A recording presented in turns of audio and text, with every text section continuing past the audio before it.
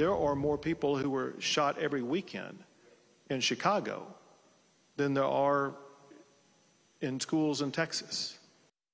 The governor of Texas today pointed to Chicago as he rejected new gun control measures. That triggered a quick response from top Democrats here. Our political editor Mike Flannery reports. The mayor first tweeted, "Governor Abbott, I work day and night to stop the violence. Be a part of the solution or get the hell out of the way."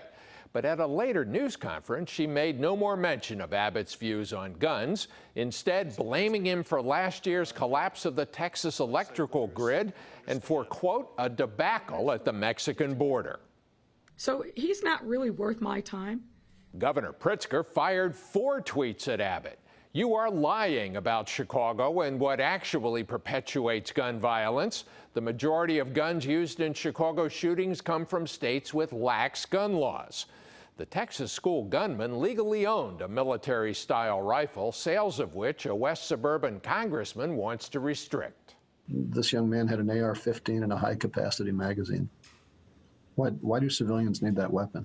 As Senate Judiciary Committee Chair Dick Durbin moved today to fill the top job at the Federal Bureau of Alcohol, Tobacco, and Firearms, for the first time in 7 years, Durbin urged him to help stop straw purchases, combat gun trafficking, ensure that families can send their kids to school safely, and law enforcement officers can return home each day to their loving families.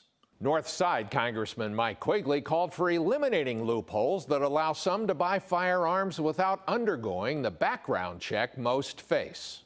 Every day, universal background checks stop 170 felons and 50 domestic abusers from getting guns from licensed gun dealers in this country.